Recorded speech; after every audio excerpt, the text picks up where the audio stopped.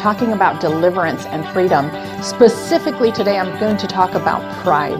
You know, as a deliverance minister, I get to see so many different reasons why people end up demonized, why they end up in bondage.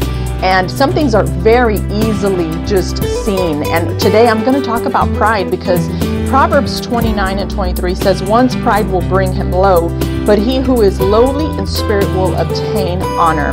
Now, did you catch that it says that your pride will bring you low?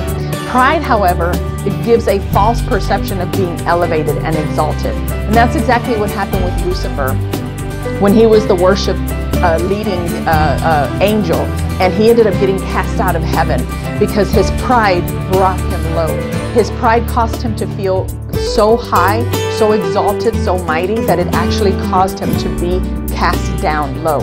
In the same way, when we're trying to get set free, pride oftentimes is one of the hardest things to overcome with people, because pride is a will thing where we have to be willing to humble ourselves and say, okay, Lord, I'm not all that. I do think I'm all that. I do think I have it all together. I do think I have everything I need. I am angry at you. I am resentful at you.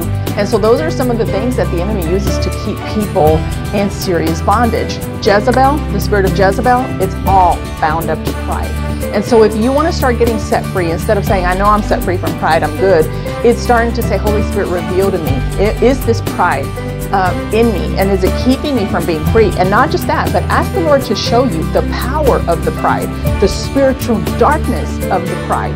Because I've sat in front of people and I could see that pride, those spirits of pride in their flesh, and it made deliverance not so fun.